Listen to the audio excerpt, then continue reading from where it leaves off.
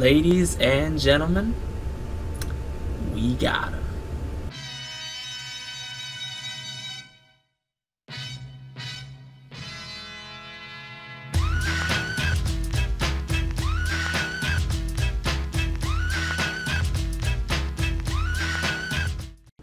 What's poppin', y'all? It's your man Cloutboy Bales with the fresh new look. But let's be real here.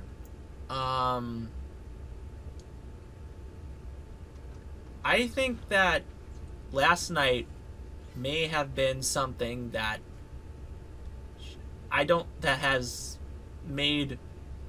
think a Wisconsin football fan has been waiting for years. We finally have a quarterback that is actually good.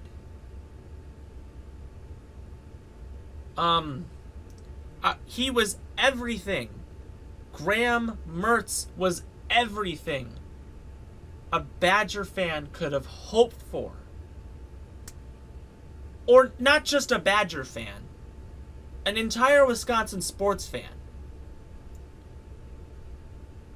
I mean, for years, we've had to suffer through quarterbacks that just sit in the pocket and make throws, and then they'll get sacked. Graham Mertz is the guy we've been hoping for. I was speechless last night. Speechless on how he played. And regardless, I'm not impressed with our team at all. But Graham Mertz makes a team excellent. He just was everything.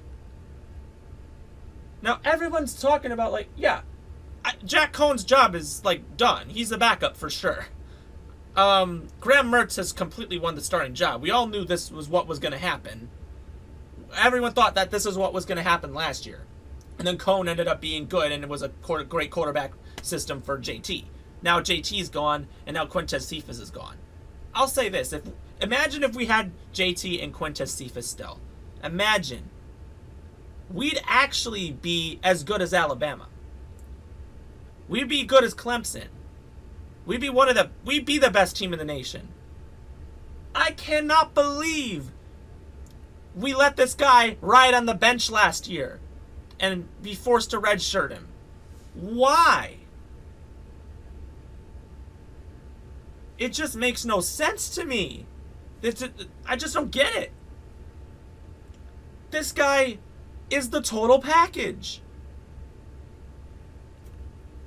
And I'm just blown away. I'm absolutely happy that, after Russell Wilson left, we've had quarterbacks that just sit in the pocket, throw picks, get sacked, you know the rest, because they're cement feet. You've seen Stave and Hornibrook and a bunch of these other guys that we've had in. They were not stars. They're just assistant quarterbacks because we're running the football. Illinois, their game plan was to stop the run. We had 3 running backs that were used in today's game. Nikhil Watson, Isaac Garendo, and Garrett Groshek. Groshek had the most yards out of all of them. Personally, I think the running backs just did not do good because obviously as we know, Lovie Smith's defense actually is pretty good. I mean, last year they forced 3 turnovers against us. That's why they beat us last time. A lot of people forget how good their defense is despite how bad their offense is. Their offense, Illinois' offense was literally the same as last year's. They only lost their starting running back from last year. That's the same offense. But what happened? Graham Mertz happened. We creamed him, boy. We creamed him. Let me just tell you, Graham Mertz did some things that a Badger quarterback has not done for years. I obviously can't remember all the records he's broken. But he's definitely did he definitely did. He did the unthinkable right now. He broke the Badgers' completion record that was recently held by, I don't know, but I remember Hornibrook almost broke it 2 years ago or something like that against BIU. Hornibrook went 20 out of 21. His only pass was a dropped pass. 248 yards, 5 touchdowns. Also tying a record. He tied 2 records, actually. 17 straight completions. Tied that with, he tied that record with Tanner McAvoy, actually. I didn't know that Tanner McAvoy actually had that record. And 5 touchdowns in a game. That's actually a record that was held by Darrell Bevell, I think, back in I don't know. Obviously, everyone knows that. But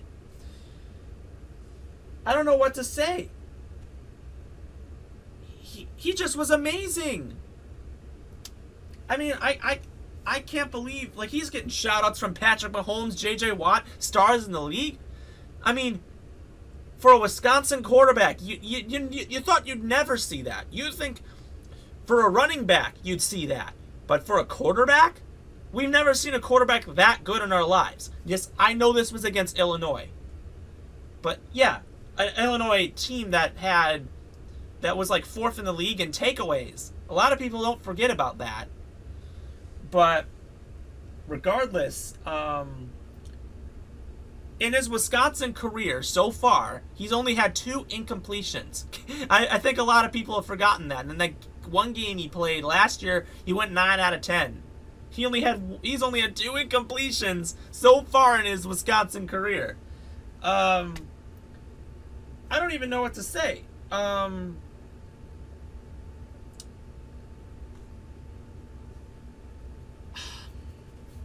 I'm astounded.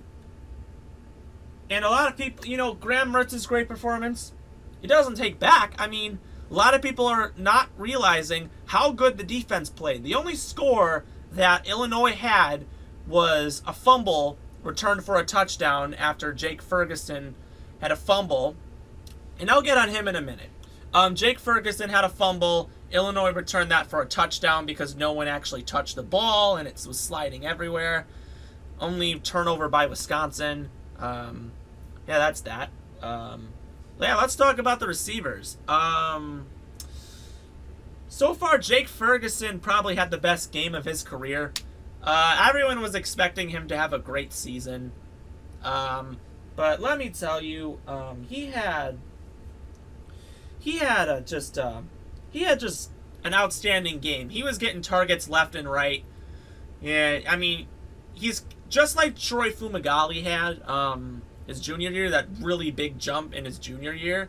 Obviously, the same thing's probably going to happen to Ferguson. Ferguson obviously, actually, I think, tied a record for touchdowns for a tight end, I think. Also, I think a lot of people don't have forgotten that, but Jake Ferguson had 7 catches, 72 yards, and 3 touchdowns. Outstanding day. 2 touchdowns. Also, Danny Davis, 2 catches for 72 yards and a touchdown. Kendrick Pryor, the other receiver, had 3 catches for 44 yards. Garrett Groshek, 4 for 29. Jack Dunn, 3 for 21. And Mason Stockey, 1 for 10 yards and a TD. On the ground, the only rushing touchdown went to John Chanel, obviously our fullback. Our running game, Garrett Groshek led the way, 13 carries for 70 yards. Nakia Watson, 19 carries for 62 yards, and Isaac Arendo, 11 carries for 36 yards. Of course, those are our 3 running backs. Obviously, our running game just did not look the greatest. I wasn't really expecting that, but obviously everyone knows about how Wisconsin is with the run. But honestly, because of how good our passing attack was, teams are going to look at that and they're going to say, oh, we really need to defend the air because they know how good Graham Mertz is. High school, he had 50 touchdowns. Don't forget about that. 51 touchdowns. High school, that's fantastic. In a senior year. I'm talking about in a senior year. I'm saying. A 5-touchdown night to open up your career. 4 in the first half, keep in mind. That's just outstanding. And a lot of it was because of the play action pass. Everyone was assuming we were going to run the ball, do the same thing we did with Jonathan Taylor, but we were passing the ball. Play actions on 3rd down, because for years we've struggled with the 3rd and long. We can never get a completion on the 3rd and long. This guy could do it.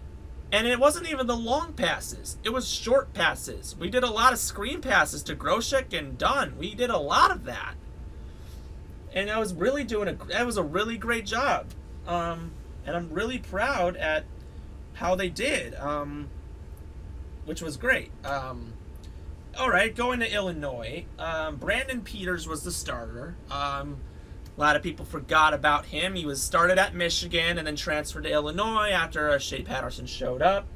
Isaiah Williams, their other quarterback, their freshman guy, also got a lot of playing time. I feel like Lovie Smith is doing a lot of the same stuff where they switch a lot of quarterbacks just to try to change the game. That didn't really work. Peters went 8 on 19 for 87 yards. Obviously, that didn't do much. Graham Mertz's quarterback rating was 95.8. I mean, I'd say that's pretty good. Peters had 7 carries for 75 yards on the ground, which was actually leading rushing. For some reason, last year, the same thing happened where we could not stop the quarterback run in the Rose Bowl. I guess the same things basically happened this time around. Epstein had 8 carries for 36 yards, and Brown had 3 for 12. Those were obviously the running backs. Only 2 turnovers. We had Isaiah Loudermilk had a fumble, and one of our interceptions went to one of our young guys. I forgot. Toller. I don't know. I didn't know who he was, but I had to look that one up because it was right at the end of the game. It was in the last second when we had our guys not doing there much. But yeah, I'm excited. Another thing, obviously, I'm going to give a little feedback on what I want to see next week.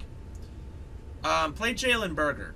I wanted to see him play tonight, but I felt like they wanted to stick with the 3 guys they got. Usually the freshmen, obviously this guy had really great highlights if you ever want to check him out, Jalen Berger. Also Julius Davis, another guy, don't forget about him. I want to see them play those freshmen.